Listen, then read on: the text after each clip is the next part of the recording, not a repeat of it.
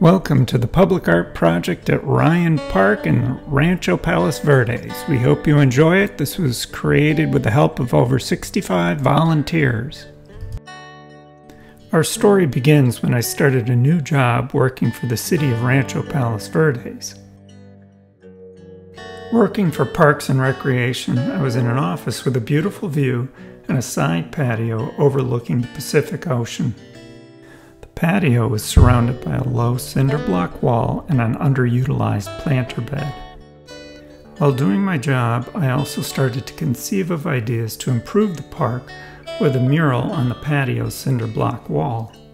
The city of Rancho Palos Verdes is home to one of the most endangered butterflies on Earth. Knowing this would be an excellent subject for public awareness and a public art project, I put together sample images and a budget. My budget and design was presented to the City Council and approved. Working at the park, I met a lot of its patrons. One park patron was the daughter of the councilman who the park was named after.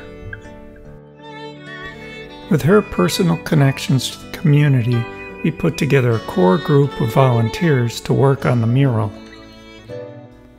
Our core group of volunteers were children 8 to 15. We also ended up with volunteers from Rolling Hills Prep School, City Hall, and my family. On our organized volunteer work days, we had anywhere from 8 to 20 people. In the first step of the project, we had children cleaning the wall and painting it white. The next volunteer day was actually after dark in the evening. Once again, this painting session was mostly children brought to the park by their parents. With the projection of an outline, the kids drew the Rancho Palos Verdes blue butterfly and the California coastline. It was a fun evening for the kids and their parents to be out in the park after dark. After that, the kids came back another day and threw paint at the wall to create a rainbow effect. By the end of that 2-hour session, there was probably as much paint on the kids as on the wall. The main reason for the colored wash was to knock down the brightness of the white paint but still keep the wall vibrant. The next time the volunteers met at the park, it was to block in the shapes drawn on the wall. Blocking in this case, we used the complement to the finished colors but maintained the same values. An example of that is the blue butterfly will first be painted orange. In the end, flecks of the blocking color will be seen throughout the finished painting. This will help the painting feel more vibrant. Blocking and the finished painting were worked on by a variety of volunteers from all ages. We had volunteers from the local community, Rolling Hills Prep School, and even City Hall. By the time COVID struck, we were well into the finished painting. At that point, the volunteers could not gather at the park and work on the painting, so I had to go it alone. Over a series of painting sessions, I added more and more brush strokes, but at the same time tried not to cover up what the volunteers had done. Every volunteer that added brush strokes to the painting can come back and still see the handiwork that they helped create.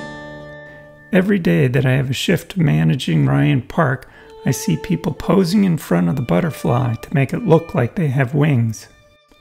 On a low sidewall next to the mural, we placed all the names of the volunteers that helped create the painting.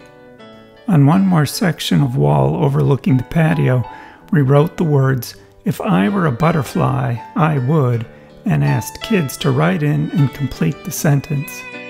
We had a variety of nice responses and added some of them to the wall with their names. In front of the volunteer wall is a planter bed where we've added the 2 native plants that the Rancho Palos Verdes blue butterfly lives on. My personal hope in designing this mural was to increase our awareness of the need for conservation. During the days that I'm managing Ryan Park, I often have an opportunity to talk to the park patrons about the mural, the volunteers, and the plight of the blue butterfly. The Ryan Park office overlooks the patio where I often see park patrons posing for photos in front of our mural. Whether I speak to them or not, hopefully the entertainment of the mural will spark their interest in our natural environment. And for all the volunteers, I hope they have the opportunity to come back time and time again and remember the wonderful days they had when they got to create a piece of public art.